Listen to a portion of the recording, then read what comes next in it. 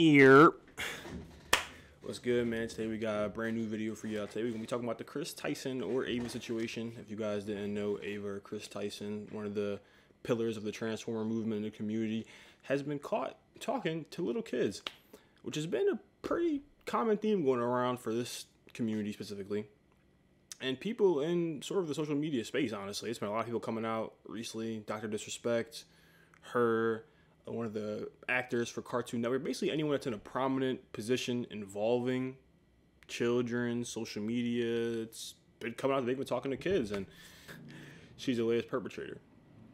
So recently it was exposed that she's been having conversations with a bunch of minors on Snapchat, Twitter, promising to get them into videos with MrBeast, having ongoing dialogue with little kids, talking about, I can show you right here, for example.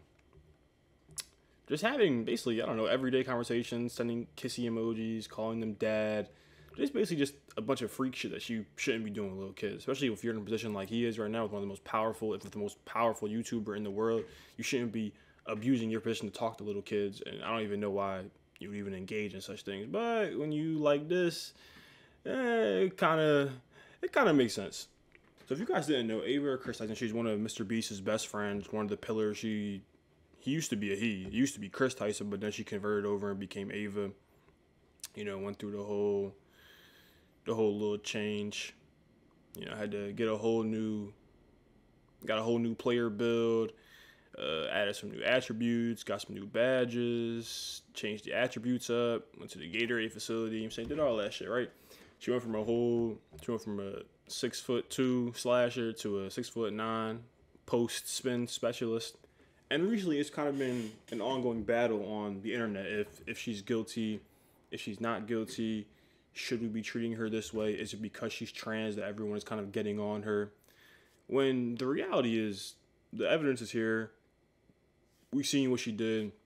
Now I think people are coming more so to light and kind of explaining or kind of taking the side of the children, because it took a lot of pressure. For the first couple of days, YouTubers weren't really talking out about it. They were hesitant to speak about it. They were waiting to gain a lot of information, but we'll touch on that later on, right? So outside of the whole thing with the kids, she was known to support a CP artist by the name of Shadman. So Shadman here, he's a CP artist. If you guys don't know what CP is, I ain't gonna spell it out for you, but you can figure it out. But he's been known to draw kids doing inappropriate things, younger cartoon people, and he even drew Keemstar's daughter giving neck to Donald Trump. So, and at the time she was 7 years old. So that's the kind of people that he associates with, right? And there was always allegations about Kris, but people were kind of unsure about it, or people were always very defensive about it, like citing that, okay, the reason that you guys are coming out with this kind of stuff is because he's trans, not because he's actually doing these things. And there wasn't really any concrete proof. It was more so just allegations, speculation, so people didn't really take it serious. This has been going on for a pretty long time now. I know Nick Merckx had called him out, and a bunch of YouTubers had made videos a year ago, a couple years ago, kind of exposing him for the very things that he's being accused of right now. But everyone kind of always came to his defense. I know even MrBeast at the time, he had put out a tweet saying, "This is absurd. Kris isn't my nightmare. He's my friend, and these things are all fine. All this transphobia started to piss me off." So this is following the grooming allegations that were put upon him. And MrBeast, obviously, it was his friend. He came to his defense, right? But then now, all of a sudden, after everything has come out, the tone has completely shifted. And MrBeast put out a statement finally after a bunch of pressure online. This probably came out 3-4 days ago when the original video dropped, exposing everything. And he just tweeted this out now saying, "Over the last few days, I've become aware of the serious allegations of Ava Tyson's behavior online, and I am disgusted and opposed to such unacceptable acts. During that time, I have been focused on hiring an independent third party to conduct a thorough investigation to ensure I have all the facts. That said, I've seen enough online and taken immediate action to remove Ada from the company, my channel, and any association with MrBeast. I do not condone or support any of the inappropriate actions.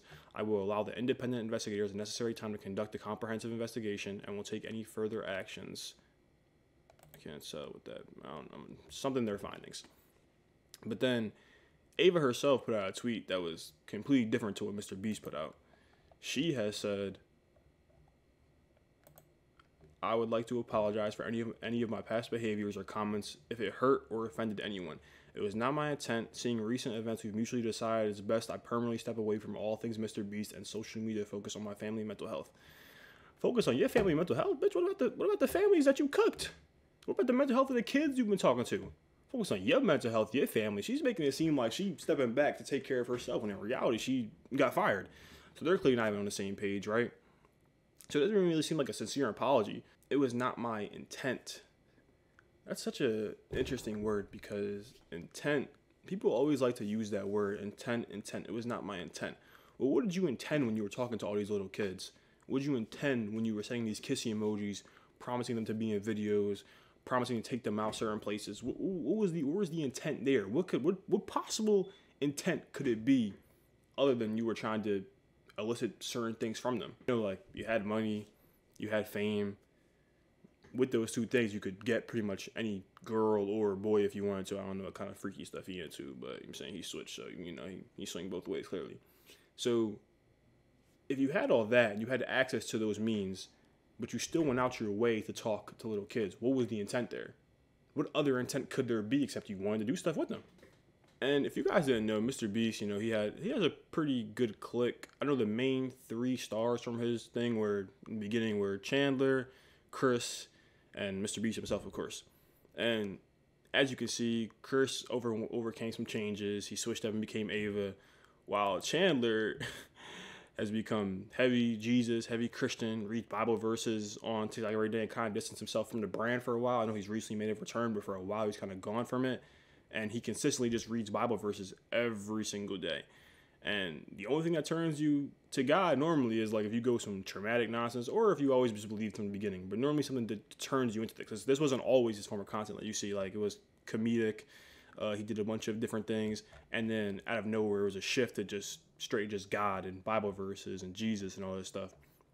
So it leads me to believe that he was aware of certain things going on and didn't feel comfortable being a part of the brand anymore, and decided to go with this. I've seen a lot of former employees from MrBeast tweeting out that he knew and he was very aware of the allegations and he was always aware of what she was doing. But to me, I'm not going to put that on that man's name. And the people that are tweeting it out, you're just as bad, right? Because you only tweeted out that he knew once you left the company. You didn't tweet it out while you were there. So you saying that after you already had left the company doesn't make it any better for you. You were comfortable hiding the truth until his fame, fortune, and the money he was giving to you for being a part of his company no longer was able to be given to you. So you only left once his platform no longer suited you. So now you're just burning the ship down because you weren't allowed to be a part of it. So you aren't any better than him, even if he did know. Now, what I want to talk about is really just the mixed reactions from everyone that's been coming out, right?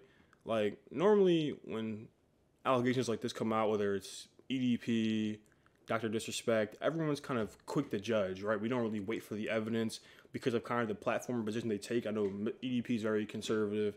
Dr. Disrespect, I don't know his status on politics, but he's kind of like a macho man. Like, he's not with none of the gimmicks, not with none of the sensitive stuff. So with people like that, I tend to see that we're quick to judge them, quick to place blame upon them. And there's really no need for any evidence, right? We're just quick to just condemn them, as we should, right? Because at the end of the day, they did some nut shit. So we should condemn them, right? But with Ava, it was always like, let's wait for the evidence. Let's see what's going on first. I'm not going to make a comment. Like, if you guys even look at some of the tweets, if you guys look at the tweets and the news articles from certain high-profile streamers or high-profile news outlets, you can tell the difference in the way they report certain things, right? So this is from Rolling Stones. Ava Kris steps away from all things MrBeast amid transphobic attacks.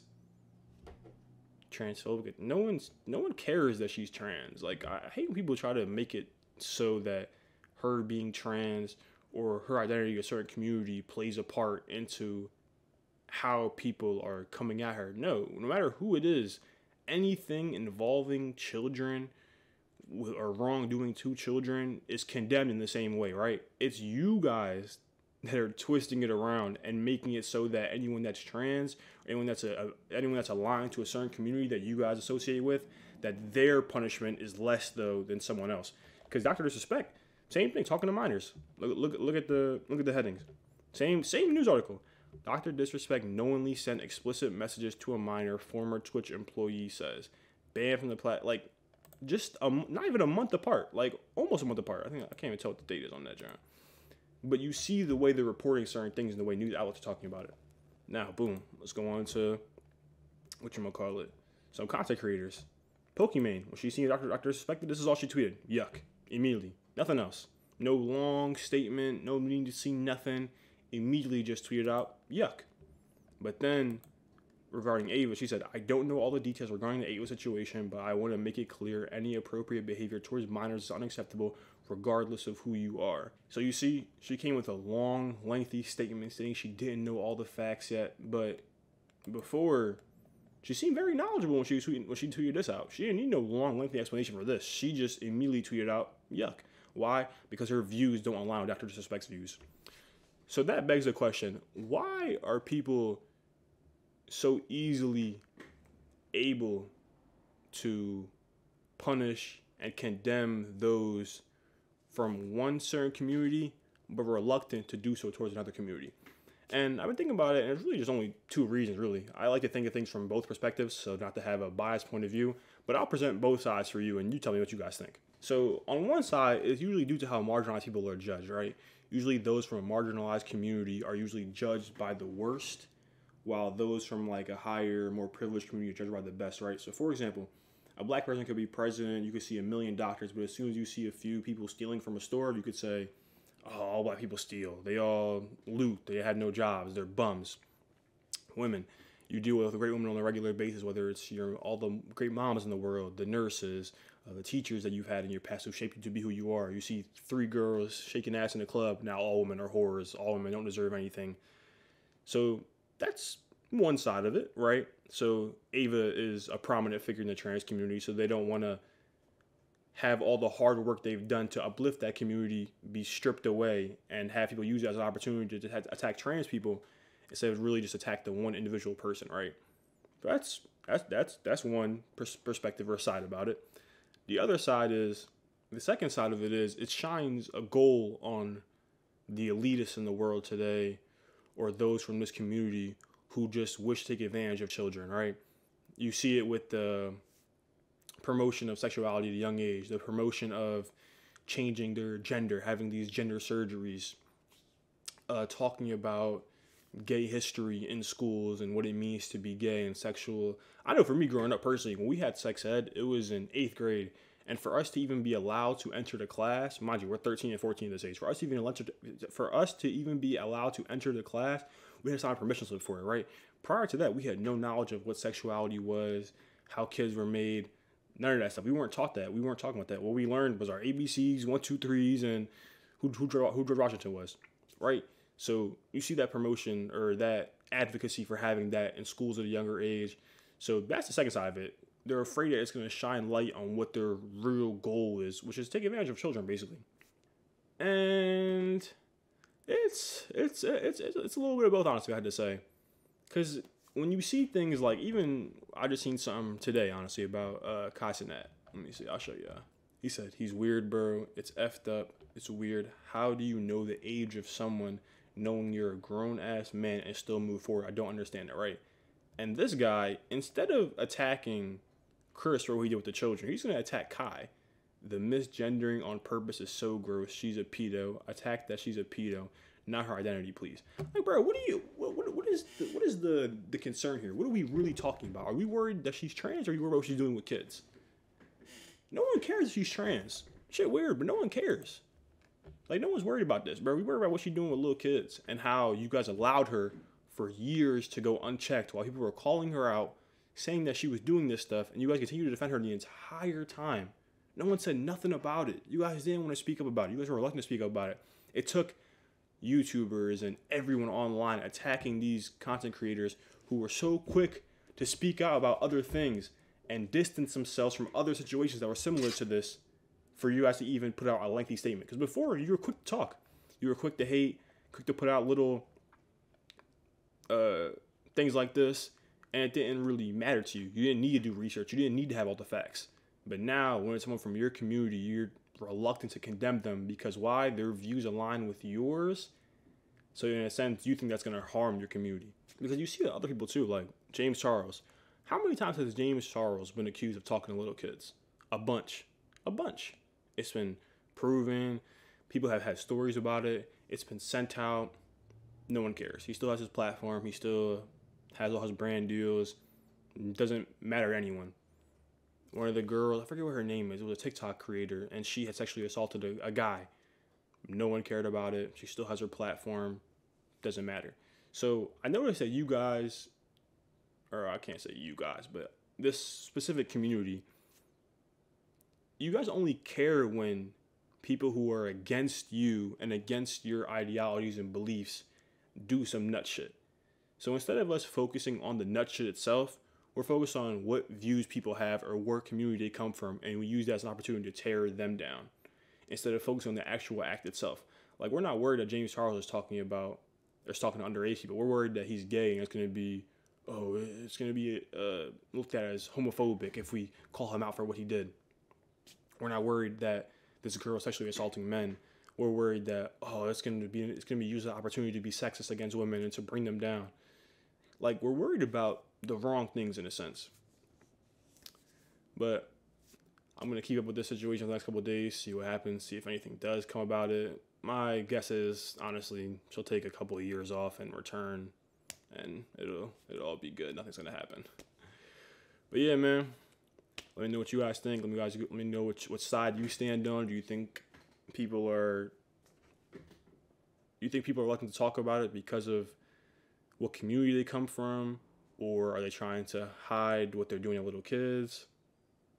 Oh no, man, it's crazy, and more you see what's going on in our world. But yeah, man, it's been your boy Dean, and I'm out.